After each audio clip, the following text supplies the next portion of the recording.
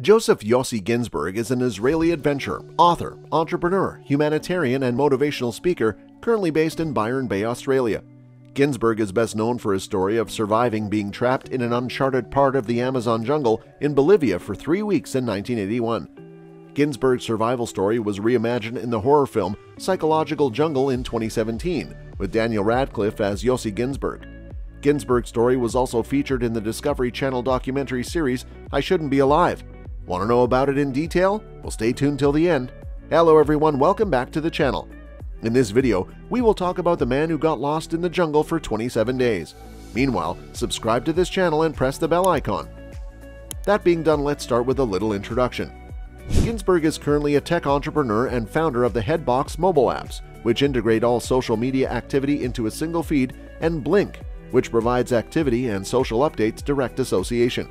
After completing his service in the Israeli Navy, Ginsburg, inspired by Henri Charrier's book Papillon, detailing the author's experiences as an escaped prisoner, was determined to find Charrier and find him, seek blessings to follow in his footsteps. Ginsburg had returned shortly from a trip from Africa to Mexico and yearned for the experience of being immersed in the rainforest.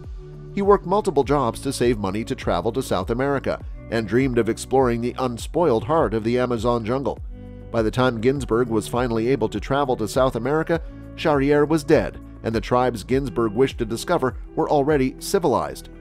Ginsburg hitchhiked from Venezuela to Colombia, where he met Marcus Stam, a Swiss teacher, in the middle of his expedition, and the two became good friends and traveled together to La Paz, Bolivia.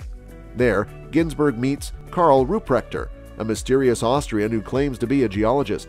Ruprechter told Ginsburg that he was planning an expedition to the uncharted Amazon region of Bolivia in search of gold in a remote village of Tacana. Ginsburg, who was looking for an opportunity to explore the uncharted regions of the Amazon, immediately joined Ruprechter on his journey, along with two of Ginsburg's new acquaintances, Marcus Stam and Kevin Gale, a photographer. American photographer. All four, never having any previous connection, set off on an adventure in Bolivia in search of gold.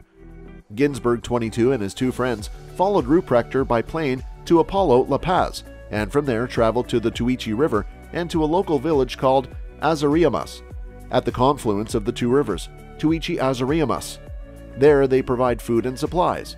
Then follow Karl's stories of visiting an ancient indigenous village hidden deep in the rainforest, inhabited by primitive people who had seen very few white men. Life.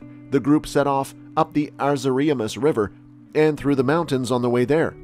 Finally, out of the reserve, they have to eat monkey meat. Stam refuses to eat monkey meat and is physically weakened. In that condition, they decided to abandon their journey and return to Azariamas. As Ginsburg and Gale's raft approaches the waterfall, they lose control and separate. Gale made it to shore, but Ginsburg drifted downstream and above the waterfall.